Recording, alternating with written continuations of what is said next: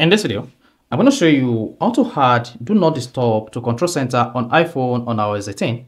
So if you normally use your Do Not Disturb, just like I do, then you will prefer to add the Do Not Disturb to your iPhone Control Center, this, so that you can easily have access to it when the need arises.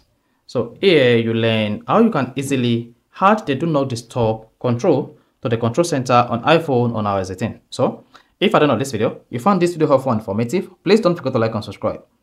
Now the first thing to do here is swipe down the control center like this.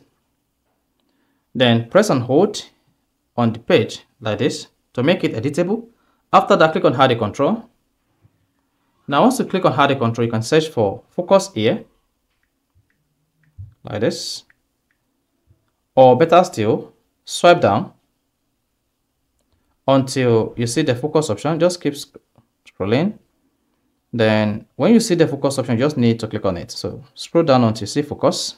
Then under focus, click on focus. You see that? That's going to add the focus mode to your iPhone. Then click outside it, just like this once. Then click on the focus button. Then you should see the Do Not Disturb button.